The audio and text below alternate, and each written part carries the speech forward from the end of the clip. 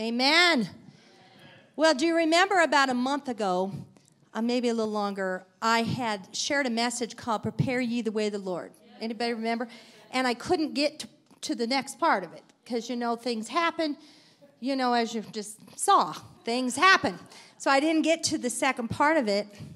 And today's the day that I get to do it. And so it's been over a month. So this is Prepare Ye the Way of the Lord, part 2.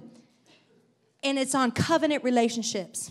I said, God, only you have the timing on this stuff. You're amazing.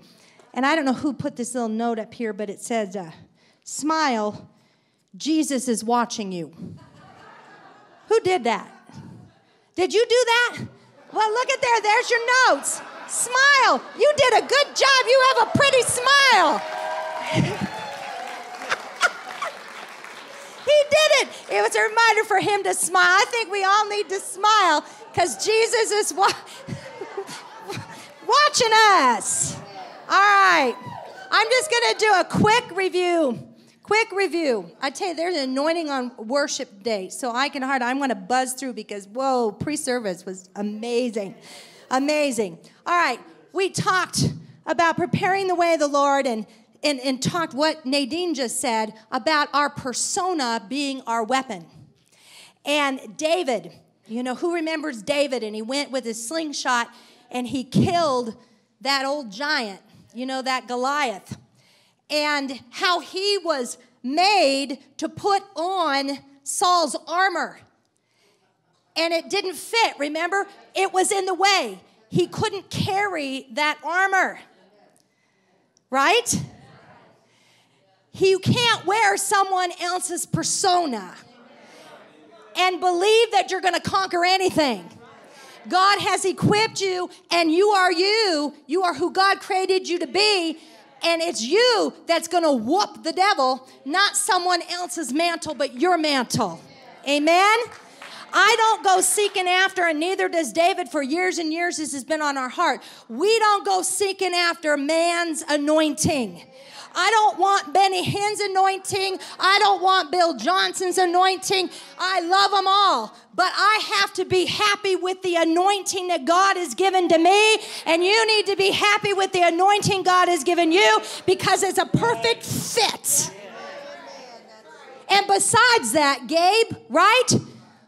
The anointed one lives in us. So who wants someone else's anointing anyway? Right? You can't get more anointed than you are with Jesus Christ living in you, the anointed one.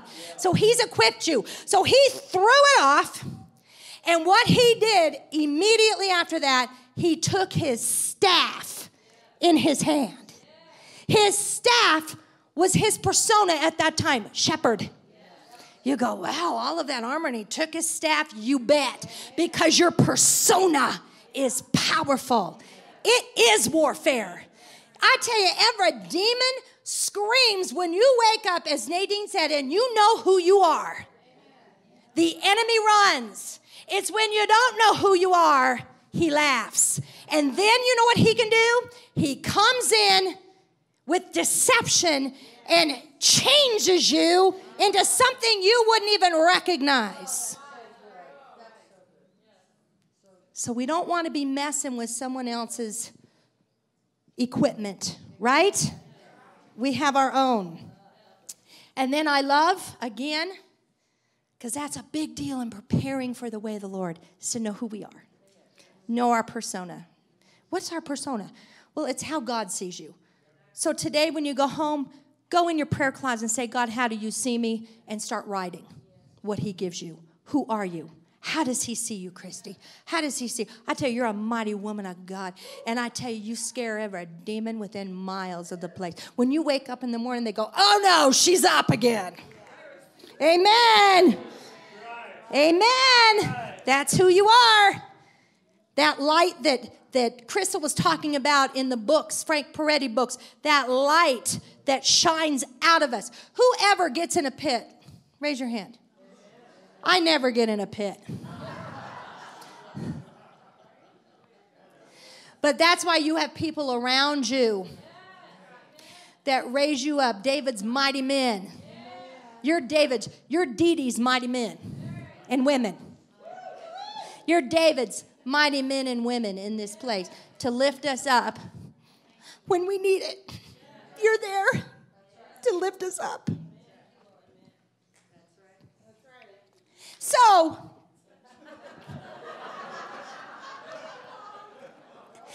David killed the lion and the bear. So he was prepared for the giant. And he knew just how to do it. And I tell you what, he killed the bear and he killed the lion. But guess what happened? The lion came back. He wasn't all the way dead. He learned something. So when he shot Goliath with the sling, bam, he didn't have a sword, remember? He didn't have a knife. He had nothing. He had a slingshot. But he went to the enemy. And what the enemy was trying to use against him, he took it out of the sleeve and he cut the head off of that giant where he would never again be able to come at him. He was deader than a doorknob. He was dead. The enemy's been coming at you. And I love what happens. Bill Yount had a word to people behind prison. You know, the prisoners, those that are behind prison, those precious ones. I don't even want to say prisoners, those people behind bars. And their treasures truly locked up. And he said they will be the most awesome warriors when released from prison because they will use what the enemy used against them to go do war and to bring in the harvest and to help others that they experience themselves to release them out of captivity. So you will go and take the weapon of the enemy, break it, and use it against him and nail him. Amen? I just love what David did. All right, now we're going to move on.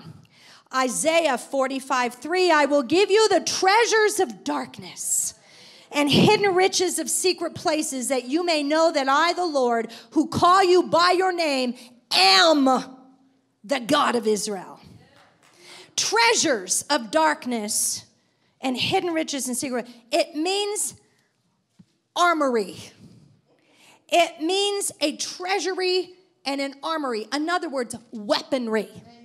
When you're going through dark times and trials and tribulation and the enemy is beating up on you, the entire time, the scripture that says, do not look at the things that you see, for they're temporary.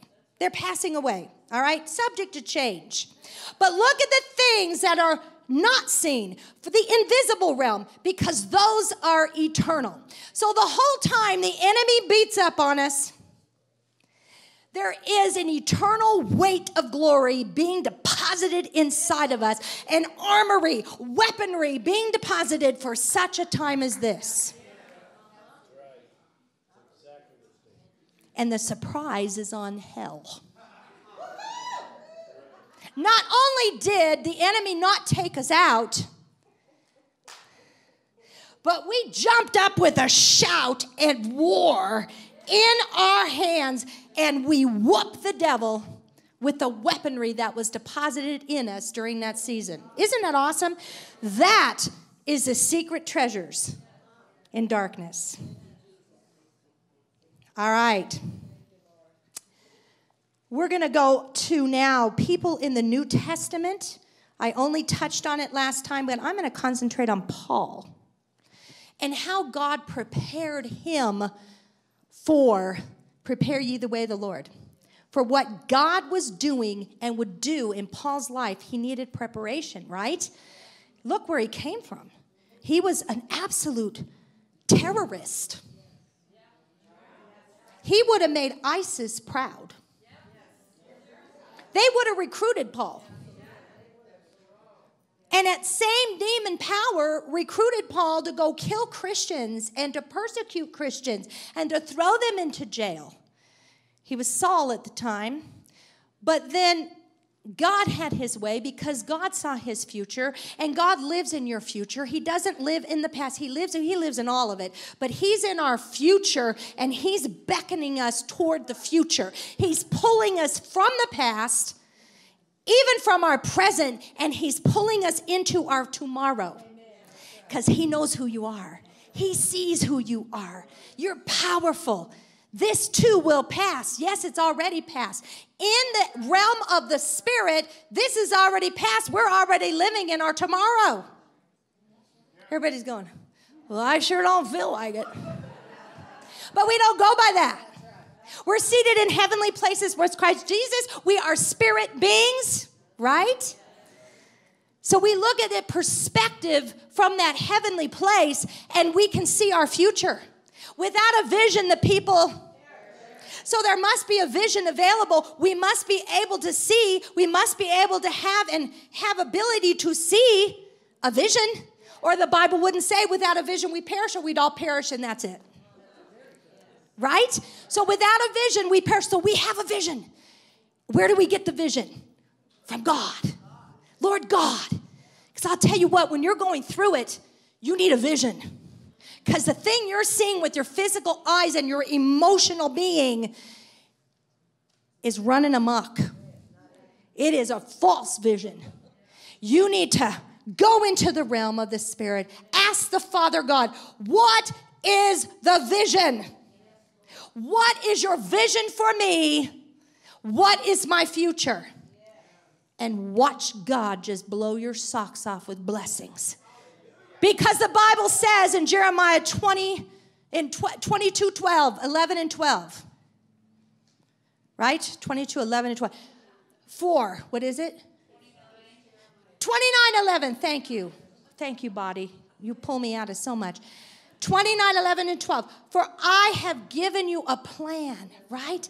A plan to prosper you, not for calamity, not for heartache, not for sickness and disease, right? A future and a hope.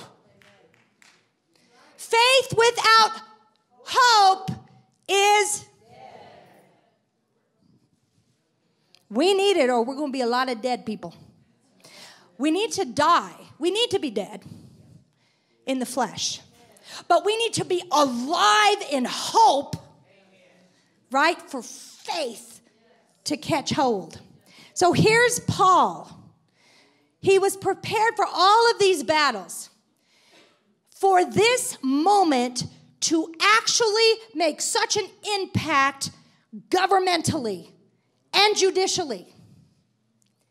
When he was persecuted, when he was beaten, when he was tormented, you know, I love what he said.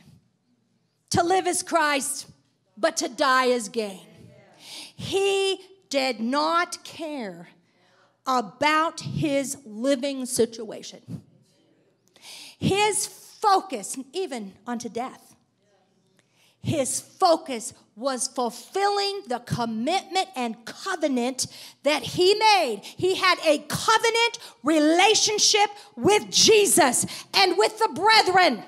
He didn't just cut and run when things got a little tough.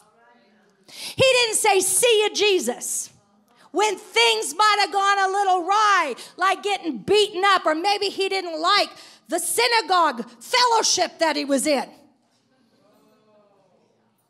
I'm just going to cut and run.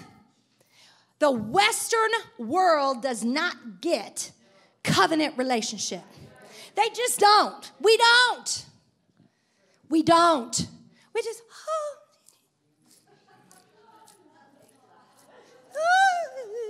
And then when something happens, oh, can you, Pastor Risa, can you help me? And you know what we do? Of course. Of course we can. Of course we can. Marriages.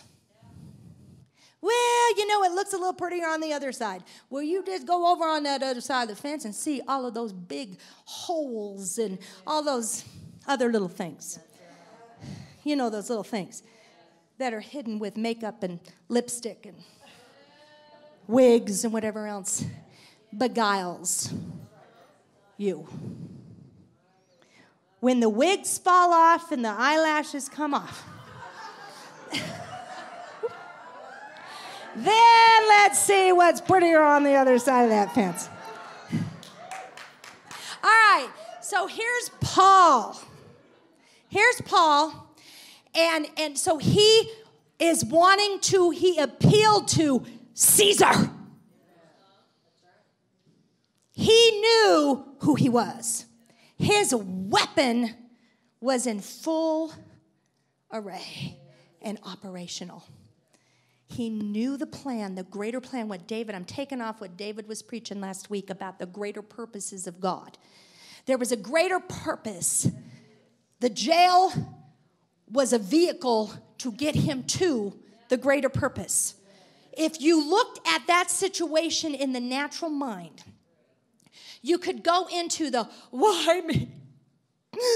Look at, I wish I was Stephen. Just kill me, God.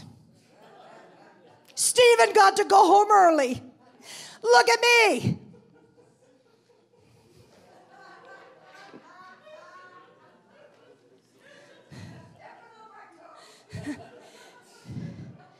But Paul saw through the stuff, through the beatings, through the persecution, for the greater purposes in the kingdom of God.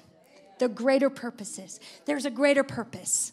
When things hit you, there's a greater purpose. It's an attempt of the enemy to stop the greater purpose. And you have a choice. You can agree with the enemy to say, oh, you know what, I'm giving up. Or you can throw that to the side, kick it like David did, like you showed. Kick it. I can't do it like you. Get up and do it. Show everybody how you kick it. You got to get up and you got to show them how you do it. Yeah, there's a little thing there. Wow, he's got balance. So the greater purposes of God. So Paul is brought before the audience of major players in the government. Right? Look what happened. He went before Felix. I love it. He was the procurator of Judea. Had many conversations with he and his Jewish wife. They kept bringing him in to speak to them. Why? Because the favor of God and anointing of God and the truth of God was in him. And he was taking advantage of everything. He thought, I'm gonna make the devil pay, and I'm gonna rub his nose in the blood of Messiah. And you need to start rubbing the nose of the enemy in the blood of Jesus. Whether it's your marriage is being attacked or your finances or your health, it's time to rise up and make him pay. Instead of run away, make him pay. Remember that this week, okay? It's like a song. Instead of run away, boom, boom, you make him pay. Boom, boom, instead of run away, boom, boom, you make him pay. You're going to be singing that in the shower. It's going to be invading your dreams. I will not run away. I will make him pay. I will not run away. I will not go into depression. I'm going to get a revelation. Amen? So in the midst of all of this, he had audience with Felix. Then Festus, now this was delayed 2 years. His release, 2 years. So 2 years, he's speaking it. I believe one of the first people that Paul saw when he went to heaven, if they went before him, was Felix and his Jewish wife that came to a saving knowledge of their Messiah, Jesus, Yeshua. Amen? That is the vengeance when it says the vengeance of God. It's not God just killing people. That's not the nature of our God. No, the vengeance of God is to see your enemies come into a saving knowledge of Jesus Christ.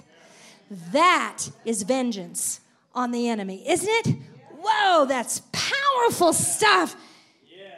I just love it. All right, so then here comes Festus. And he had great favor with him, even protecting him when he was ambushed. Remember, there was a big plan and strategy in the book of Acts in that part where they were trying to ambush Paul. But here's this worldly guy, governmental authority that protected. I tell you what, you have a protection over you. Wow, the favor of God is over you. The governmental authority that he wielded. Is that awesome? Then I love, this is probably my favorite, is King Agrippa. Here comes the non-assuming King Agrippa. And you know, they said he could have been released. They found absolutely nothing wrong. He was innocent. They said we could release him except that he appealed to Caesar. Absolutely. You know, we could have stopped the whole lawsuit. We could have. But the Lord God showed us the bigger plan. He showed us the greater purpose, and it was a spiritual mantle of authority that we had to go all the way, if you can believe it, to the Supreme Court of Colorado to get the authority spiritually, governmentally, and judicially. That was the bigger plan of God, right? So Paul knew he wasn't worried because he's dead. You know, he'd been beaten, everything. You know, he's experienced all. He's dead. But the greater purpose for the kingdom, the influence. And so King Agrippa, he'd go into King Agrippa, had audience with King Agrippa. Who's your audience? Your boss? Are you influencing or are you being influenced? Brother Lance Shipley, when you go to Florida, you're going to influence. You're going to influence and not be influenced. When you go, because I tell you right now, the enemy is hot on the tail of Christians. And if you don't influence, if you're not bold and you've got the boldness of Christ, who here is baptized in the Holy Spirit? Raise your hand. Then you're endued with that boldness. You have the boldness. You don't need the boldness. You have it in you to influence. If you don't influence, you will be influenced in this hour. This is prepare ye the way of the Lord. His glory is beginning to pour out all over this world. The enemy's not just sitting, you know. Oh, look, little demons. Look at the body of Christ doing healings. Look at the body of Christ influencing. Oh, well, we just can't do anything about that. To think that is stupid. Be not ignorant of the enemy's devices. Right? The enemy, he seeks whom? She's scaring me. Good. To fear God. Anyone can fall. We've seen it. Anyone is susceptible. But when your gifts are in operation, and when you're whipping that persona sword out there, and you know who you are in Christ Jesus, and no one will be able to influence you, you're going to whoop the enemy. You're going to bring the truth of God. You're going to bring the love of God, all those weapons, the blessing of God, the repentance, all of those awesome weapons. You think, what can a little stone do? Well, what can blessing my enemy do? Let me tell you, it can flatten them into repentance. That's what blessing can do. Do not underestimate the spiritual weaponry of love. Love conquers all. That's a huge sword. Wham! Your enemies, people, those that have been persecuted, can't resist the love of Christ that flows through you. So, on his way to Caesar, okay, he's on his way to Rome. Oh, and King Agrippa said this. Wow. Now, this is my translation. Whoa, Paul, you keep talking like this, and I just may convert to Jesus. That's what King Agrippa said. And I'm going to tell you this. Whoa! I know King Agrippa became a Christian and a believer. I know he did, because his word goes forth and accomplishes that for which it was sent. Right? Then it says, then the mountains and the hills break forth with what? Singing. And the trees of the field clap their hands in rejoicing, because his word does accomplish that for which it was sent. So I know he came to Jesus. And it doesn't show that Paul went to Caesar, but we know he went to Caesar, because it says that I love this, Philippians 4:21, it says, greet every saint in Christ Jesus. This is Paul speaking. The brethren who are with me greet you. All the saints greet you, but especially those who are of the Caesar's household. So he was infiltrating that place too. Isn't that awesome? Whoa, we're infiltrating everywhere we go. So then he was shipwrecked. That wasn't all enough. He got shipwrecked. See, I would have been over the side of the boat because I get seasick. Well, just take authority over it. I've tried. And I probably would have just jumped and said, the agony. Too much. I'll go to heaven early. But Paul went to Malta.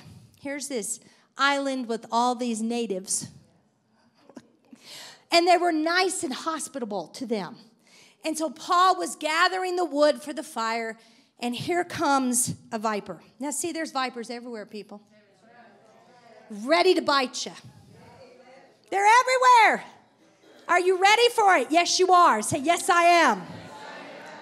The poison of Satan will not detour me. Say that. The poison of Satan will not detour me.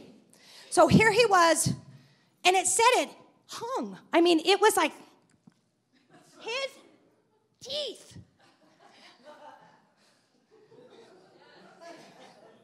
And there it is. And what does it say? It says that he shook it off. We need to shake it off, people. Shake off temptation. Do not submit to temptation, for it will overtake you if you submit to it. But the Bible says, resist the enemy, submit to God, resist the enemy, and he will flee. He had a choice in this moment to believe what said in Mark, his last words, Jesus, to his disciples, that no deadly thing that you drink, and that all serpents, remember that? If they bite, it will not have effect. He could choose to believe that no sin has taken me, that is such as common to man. Then it says, but I will with that temptation make a way of escape. There is none of this. I couldn't help sinning. The devil made me do it. That's not the word of God. That's not what the word of God says to me. It says, with that temptation, I've made a way to escape it. But you have to go to God. You have to go to God and say, God, what's the way of escape? It could be calling a friend. It could be getting in the word of God, worship, praise, whatever it is. There's a way of escape, people. If it's depression, worship. Heaviness, let him give you a garment of praise for that spirit of heaviness. He shook it off, and guess what happened on that island? All these people got healed. He got the head dude, the head citizen in that place. His father was sick with fever. He just walked in. Jesus walked in, got healed, and then all the natives came that were sick. They got healed. We walk in that kind of anointing. It's who we are. It's who we are. Amen? So let's quickly go to John 17. And I'm going to read the entire chapter because this is called covenant. This is Jesus declaring covenant over his people and with us. Actually, chapters 14 through 17 is known as the farewell chapters of Jesus. He was tying up business. He was declaring over his disciples the most important things that they needed to know. By the way, I'm just getting this. If you're drinking, and if you're drinking in here, alcohol, and you have to have it, you're an addict. You need to get delivered because it's biting you right now. There's a couple people in here, and the enemy of alcoholism is the viper is on you. The poison has not yet gone in. You need to break it off before that gets you in the name of Jesus. Okay. Jesus said this, Father, the hour has come. Glorify your Son, that your Son also may glorify you. As you have given him authority over all flesh, that he should give eternal life to as many as you have given him. And this is eternal life, that they may know you. This is the prayer of Jesus, Yeshua. Do you think his prayers come to pass? And who is he praying for? Say me. That you may know him, the only true God in Jesus Christ, whom you, Lord, have sent. I have glorified you on the earth. I have finished the work which you have given me to do. And now, O God, glorify me together with yourself with the glory which I had with you before the world was. He left it all. He left the glory. He left it all. He chose to leave it all. Paul chose to lay it all down. Stephen chose to lay it down. We all need to choose to lay it down and stop wanting our own way. And if things don't go this way or that, we're ready to cut and run. Out of relationships, friendships, marriages, lay it down. He left it all for you and I. I have manifested your name to the men whom you have given me out of the world. They were yours. You gave them to me, and they have kept your word. Now they have known that all things which you have given me are from you. For I have given to them the words which you have given me. Listen to that. And they have received them. Have we received them? And have known surely that I came from you, and they have believed that you sent me. I pray for them. I do not pray for the world. Now that's interesting, isn't it? This is Jesus. But for those whom you have given me, for they are yours. And all mine are yours, and yours are mine, and I am glorified in them. Now I am no longer in the world, but these are in the world, and I come to you. I could feel right in there the urgency of his heart. He deposited and deposited and deposited and deposited and deposited and deposited in these precious ones. Oh, God, keep them. Keep them from the enemy. Keep them. Oh, God, keep them. Holy Spirit, Holy Father, keep through your name those whom you have given me, that they may be one as we are one. Oneness is critical in this hour. We need each other. We need the body of Christ. The anointing in this house of the breaker, the anointing in this house of the agreement is so powerful and so precious that words cannot even describe the anointing of oneness. While I was with them in this world, I kept them in your name. Those whom you gave me I have kept, and none of them is lost except the son of perdition, that the scripture might be fulfilled. But now I come to you, and these things I speak in the world, that they may have my joy fulfilled in them. I have given them your word, and the world has hated them. Praise God. Because they are not of the world, just as I am not of the world. Be not conformed to this world, Romans says, but be transformed by the renewing of your mind, that you will know the perfect will of God. Who wants to know the perfect will of God? Then you need to be transformed by the renewing of your mind. Because when you are and you're not conformed to this world system that is screaming for your deposits of money, I love what Drew said, deposits of money into your eye gate that we're to keep holy. Now, we go to movies, rarely.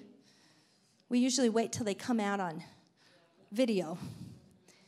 But we're very selective at what we put in our eye gate and our ear gate. But now I come to you, and these things I speak in the world, that they may have my joy fulfilled in them. I have given them your word, and the world has hated them because they were not of the world, just as I'm not of the world. I do not pray that you should take them out of the world, but that you should keep them from the evil one. They are not of the world, just as I'm not of the world. Sanctify them by your truth. Your word is truth. As you sent me into the world, I also have sent them into the world. And for their sakes I sanctify myself, that they also may be sanctified by the truth. I do not pray for these alone, but also for those who will believe in me through your word, that they will be one, as you, Father, are in me and I in you, that they also may be one in us. These are the last words that Jesus, some of the last words that he imparted to his disciples. Oneness and unity is preparing the way. It was vital in the upper room. Go, pray, wait. They were in one accord in prayer, it says in Acts. That the world may believe that you sent me. And the glory which you gave me, I have given them, that they may be one, just as we are one, I and them, and you and me, that they may be perfect in one, and that the world may know that you have sent me and have loved them as you have loved me. Praise you, God. It's key. Oneness is key. Unity is key. This disjointing and this, it has to go. Submit unto God. That's what he's saying. Submit, not your emotions, not your flesh, not what you think. Covenant relationship.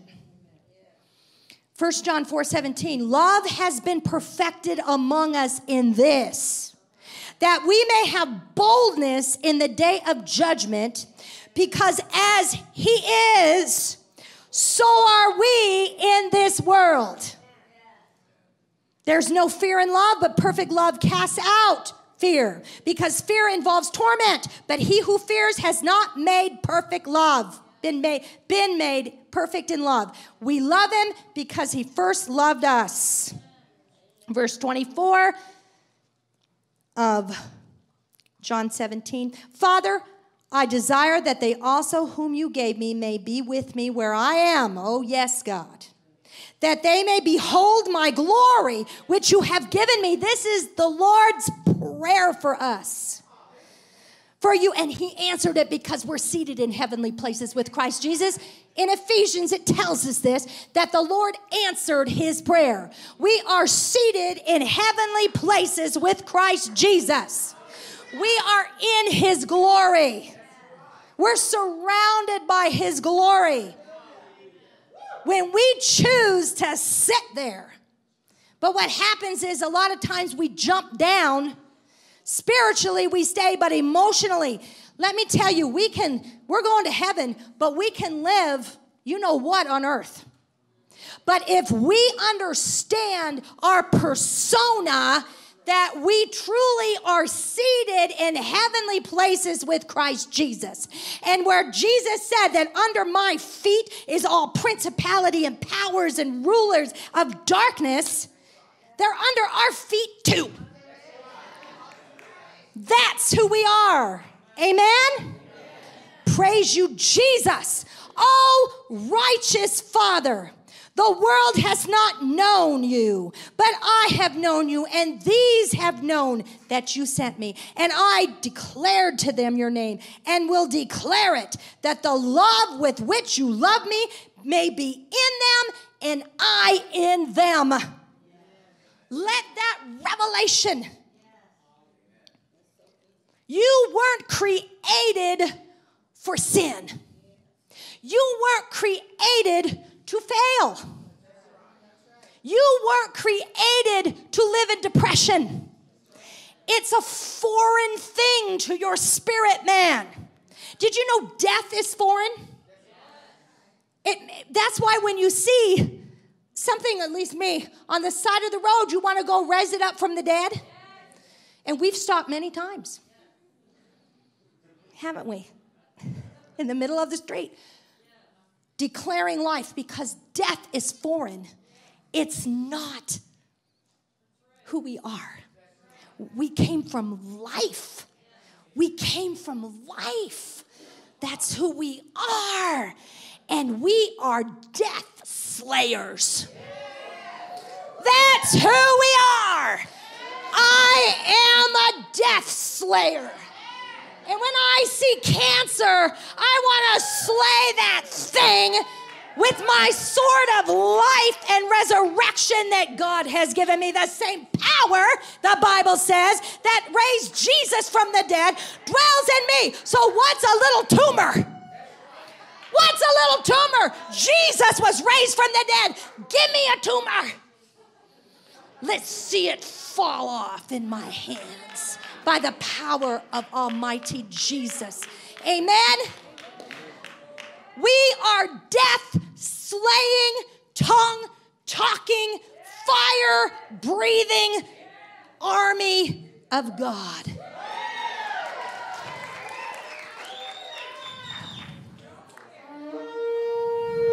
Worship team, come on up.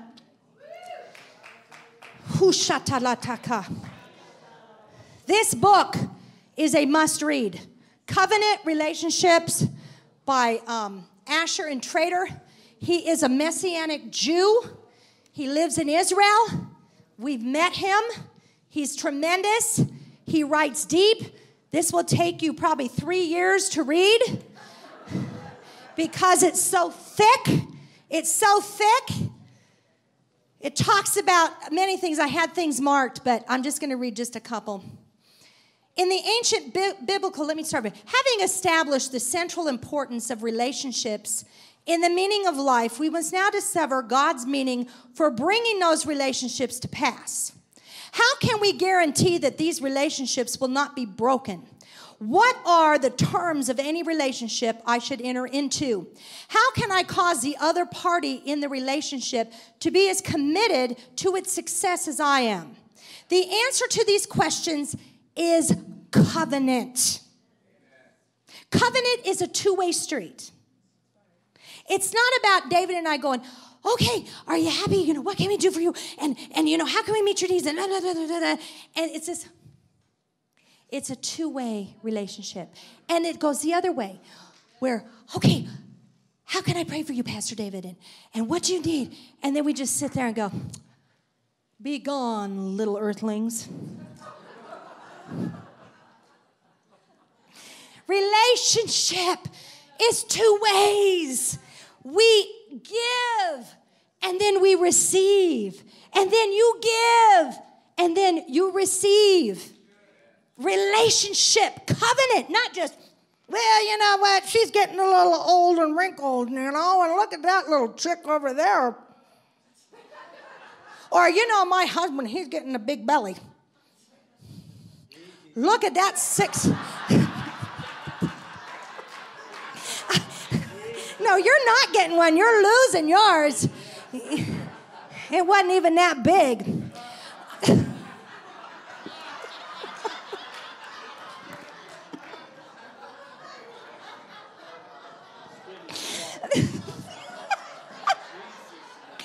Oh, praise God.